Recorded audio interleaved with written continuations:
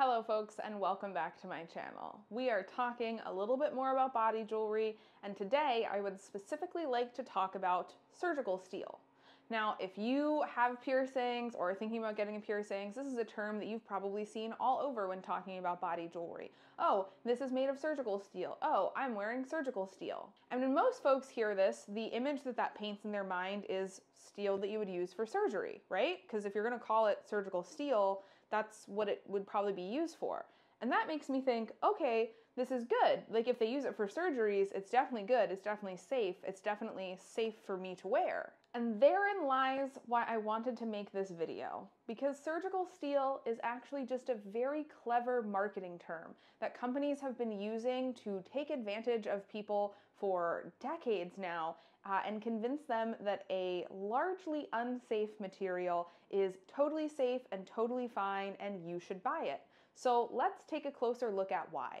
So when we talk about steel, when we're talking about body jewelry, it's not just like 100% steel. Steel is made up of an alloy of different metals, a recipe, if you will, with a certain amount of vanadium, a certain amount of nickel, a certain amount of steel, and all of these things get mixed together in a particular order and a particular way to create the steel that we're working with. And different steel has different purposes. Some of it is designed to be used in cars. Some of it is designed to be used in electronics. Others are designed to be used for buildings. Some might be used for forks and knives. And yes, some are used to create operating tables and scalpels and hemostats. And some steel even ends up implanted into the human body in the form of bone screws and hip replacements and things of that sort. But each of these steels follows a different recipe to allow it to be the strongest and safest material for what we're using it for. For example, the steel that they use to make my forks and knives is probably not the steel that you want to use to support an entire bridge. We want to make sure that we're using the right recipe for the right job. Now you might hear that and go, okay, well then surgical steel must be a particular recipe of steel that's designed for surgery and that's safe for your body. And that's where you would be wrong. See, surgical steel is just a catchy marketing term. There's no specific requirements for what has to go into surgical steel. It's kind of like when folks say that you're buying jumbo shrimp. Jumbo shrimp are not like this magical species of shrimp that are just much bigger. They're just really fat shrimp. But they label it as jumbo shrimp and then they can charge you a higher price for those. And a lot of folks think that they're getting a completely different and unique product when it's really very much the same as everything else, just a slightly different size. Well, with surgical steel, because there's no set outline recipe for how we want to make this steel, people put this label on all sorts of different alloys and mixtures of steel, some of which might be safe to go in your body, but a lot of which are absolutely not safe at all. And you don't even have to take my word for it. Direct from the page about surgical steel on Wikipedia, there is no formal definition on what constitutes a surgical stainless steel, so product manufacturers and distributors often apply the term to refer to any grade of corrosion-resistant steel. This just means that manufacturers all over the world are slapping the label surgical steel on lots of different things so that it makes it sound cleaner and safer and better and stronger and makes you as a consumer want to spend your money on it. And this should come as no surprise. We see companies do this stuff all of the time. They use marketing terms and they use what's popular and catchy and packaging and clever images in order to get you to buy their product. That's their whole goal, is to get you to spend money with them. So of course, it's not surprising at all to hear that a lot of jewelry companies and manufacturers are going to use sketchy terminology to convince you that their stuff is safe and worth buying. But there's actually a lot that goes into how we designate materials and their specific uses. There's an organization known as the ASTM, or the American Society for Testing and Materials, who handles a lot of this. They test all sorts of different materials, look at the chemical makeups, the manufacturing and production of these materials, and set forth minimum standards by which people need to produce these materials in order for them to be used for specific purposes. So for example, if you want to use a type of steel for building a house, you have to meet very rigid specifications for a type of steel that is going to be safe to build a house out of, strong enough to support a house, withstand weather and natural events and occurrences. It's got to be safe for the people living in this house. Likewise, the ASTM sets forth standards for a lot of medical implants and medical devices. They look at things like biocompatibility, or how well these different materials are compatible with our bodies and our biology. And they say, okay, in order for this to be biocompatible, it must follow this exact specific recipe. It must be made this way. It must not have these other metals or materials in it. Otherwise, when we try and put it in people's bodies, it's going to cause an issue. It's going to cause an adverse reaction. It's going to hurt people. And these specifications are very, very, very specific, thanks to decades of very intense research, experimentation, and documentation on behalf of scientists, surgeons, biologists, and doctors all over the world who have combined this education and information together to figure out these minimum standards in order to keep people safe. The body piercing industry borrows from these standards for the requirements we have for our jewelry. So we expect our jewelry to meet ASTM standards for implantation in the human body. Because when we're doing a body piercing, we are creating a wound and we are putting a piece of jewelry in it. And in order for that wound to heal properly, it's very, very important that that jewelry is biocompatible and it's not going to cause issues with how this wound heals. When we talk about metals for use in implantation in the body, there are two things that are very, very important: microcleanliness and nickel content. Now, nickel is a very common known sensitizer. A lot of people are reactive to nickel. I personally am so reactive to nickel that on a lot of jeans that I own, I have to sew a little patch over the button on the inside because otherwise it'll literally break me out on my stomach because of the nickel in that button. And nickel sensitivities are just that, they're sensitivities. So they often can become worse through exposure. So the more nickel you're wearing, the more nickel you're coming in contact with, the more sensitive to it you can be. In fact, over in Europe, they have something called the ECC nickel directive, which limits the amount of nickel that can be in products, specifically products sold to children, to try and minimize nickel sensitivities and reactions. Now, all steel contains nickel, but when we talk about steel that we're planning to use for implantation in the body, the exact nickel content becomes very, very important.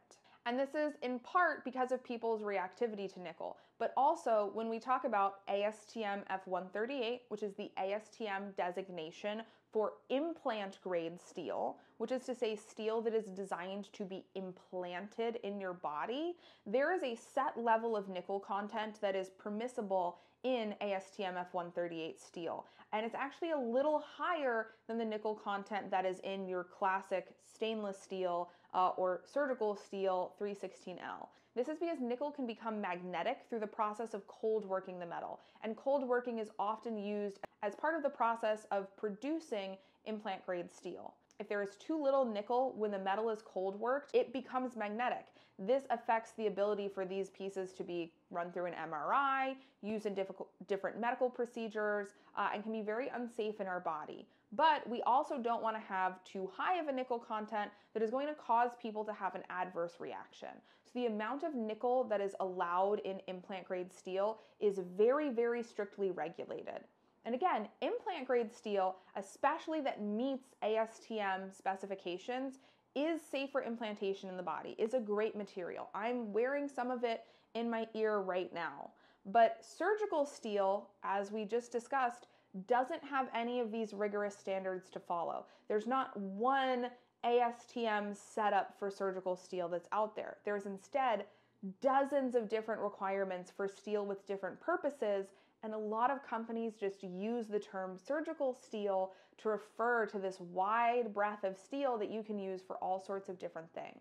Now, the other thing that I mentioned is microcleanliness. So in this context, we're talking about the amount of inclusions or particles or trace pieces of other metals that can be allowed into the final product of steel, depending on what they're using it for. So if we're using steel to make some forks and knives to eat with at dinner, there can be some inclusions and impurities in that metal, and it's not really going to cause any major issues. But if we're talking about steel that we want to literally implant into our body or put into a healing wound, the presence of those inclusions can cause serious health concerns. So ASTM F138 steel has very specific limitations as far as microcleanliness goes and the amount of inclusions and types of inclusions that are permitted in steel to meet these specifications. And even if standard versions of steel meet the inclusion limitations to be considered implant grade, if they don't meet the exact chemistry of implant grade materials, then they do not qualify as something that is implant grade and safe to be in the body. And even among types of steel that frequently get used in implantation, there is a lot of discussion within the medical community about where that line for safety is and what is safe to use for implantation. In general, a lot of folks will work with 316L or 316 LVM. Generally, folks prefer 316 LVM, that VM afterwards standing for vacuum melting, which is an extra process that the metal goes through to remove some of those impurities and also to make the metal safer for implantation. But again, even 316 LVM can have impurities or can have chemistry that does not meet the rigorous standards for implantation in the body. And it's worth noting that while ASTM F138 and 139 are frequently used in medical implants, body piercing, and body modification, an immune system reaction to nickel is still possible with any level of steel, which is why you'll see a lot of implants these days and a lot of body jewelry these days be made of implant-grade titanium, which is nickel-free.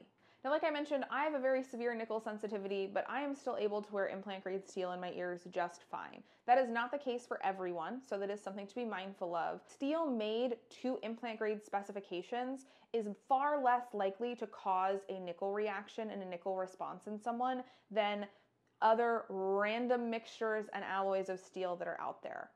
And why it's so important to understand these things and understand how strict the manufacturing process for implant grade materials is because nothing like that exists for just surgical steel. Again, there's no ASTM surgical steel.